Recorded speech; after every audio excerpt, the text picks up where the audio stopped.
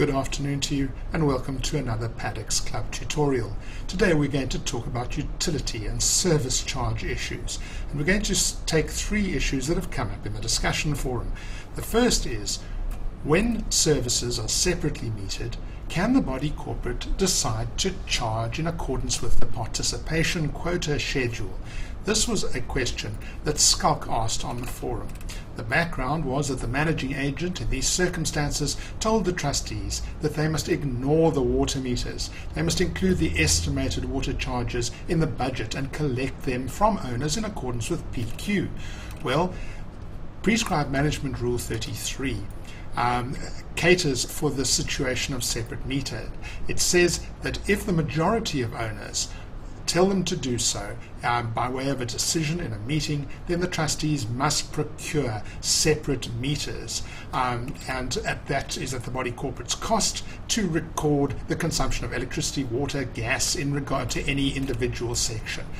PMR 33.4 goes on and says, if and for so long as no separate meters are installed, then you pay per PQ. But this clearly implies that once they have been put in, these meters must be read, and their metering, the metered consumption must be charged for.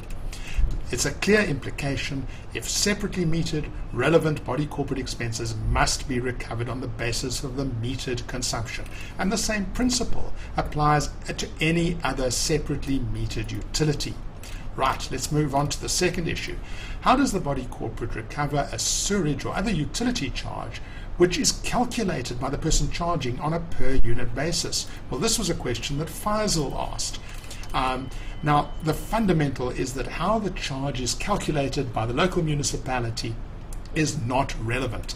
It sounds strange, even perhaps unfair, but the Act gives specific instructions as to how the body corporate's administrative cost must be recovered from owners and holders of rights in the common property. The principles are set out in sections 32 and 37, and to take you through them quickly: right holders, that is exclusive use and future development right holders, must at least cover the body corporate's costs relative to those areas, but the rules may in fact provide for higher regular payments, not unusual.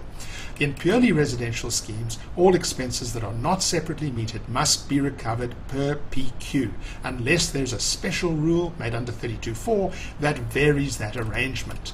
If your scheme has such rules for exclusive use contributions or under 32.4, they should be highlighted and kept in mind whenever expense recovery is discussed in the scheme. Let's move on to our third topic. Can the body corporate offer additional services or utilities? And this was Mike's query. And he gave as a background a situation in which there was apartment leasing. But that's not the only possibility. In a case where most of the units are owned by investor owners and they're only used on holidays, if at all, yes, Mike's situation was the body corporate was running a letting operation. But this is not, as I say, the only thing. You quite often have situations where people want special types of internet access, and the body corporate can provide it at a better rate, or television access. Some schemes do Meals on Wheels, others offer housekeeping services or frail care facilities. There are a whole range of things which bodies corporate can do for their members.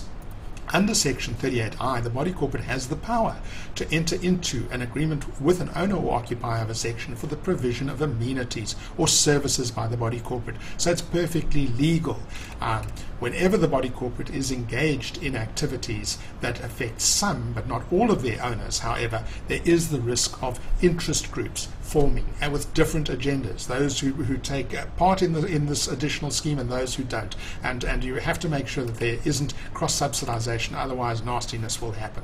I suggest three steps that might be worth considering where your scheme does go beyond the statutory obligations and do the other things that it's entitled to in terms of its particular rules and Section 38I.